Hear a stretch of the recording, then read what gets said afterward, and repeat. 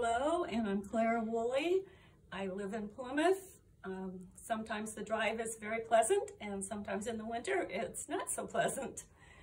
I came into the orchestra when Edwyn Hames was the conductor, and I've survived all the intermittent conductors up to Alistair, who I'm really enjoying working with.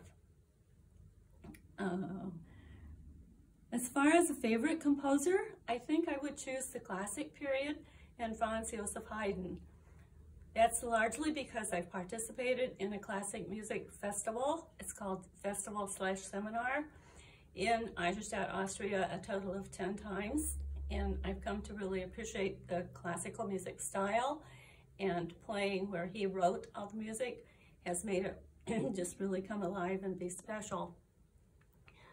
The culmination of that festival is one of the Haydn Masses to be performed in the church that Haydn wrote them for in Eisenstadt, and the date is August 15th, which is the date that the Catholics celebrate the Ascension of Mary into heaven. It's very important in Austria, as more than 95% of the population of Austria is Catholic. So it's a very big event, and the rest of the day is spent as a holiday with everyone enjoying their family after the Mass. Another sort of significant event connected with that seminar is that we're always the musical parts of the Mass on a Sunday in St. Stephen's Cathedral in Vienna. So that always means a trip to Vienna, and the rest of the day after the morning Mass is free for us to roam around and enjoy the city. That's been the pattern in the past, at least. So this year I wouldn't have gone anyway, but the seminar has been canceled with travel problems and all the many other problems of the world.